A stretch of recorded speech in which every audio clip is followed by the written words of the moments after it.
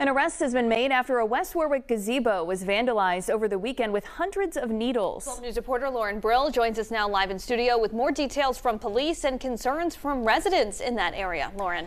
Well, Kim, Kayla, after an investigation, police say they arrested and charged a 56-year-old West Warwick man with 1 count of vandalism.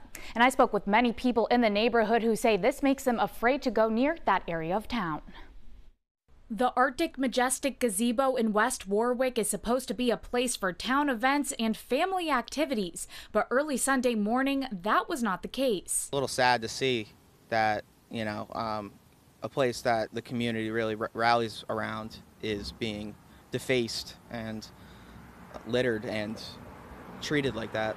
According to West Warwick police, during a security check, an officer found hundreds of uncapped hypodermic needles and syringes scattered across the concrete. And that's not all. Police say there was writing on the ground in bar soap. Sunday, our cameras captured West Warwick police blocking off this area with caution tape. Someone was suited up, removing all of the needles. Police investigation led to the arrest of this man, 56-year-old William O. This West Warwick resident, who did not want to show his face on camera, tells me individuals are seen hanging out at this site a lot. I've never really had any kind of issues with them. They kind of stay to themselves. He has never felt comfortable spending time at the gazebo or the surrounding area, but it's the first time he's heard of something like this. It makes me uneasy because I guess it'd be nice to utilize, or feel free to utilize it, but you don't really have that option.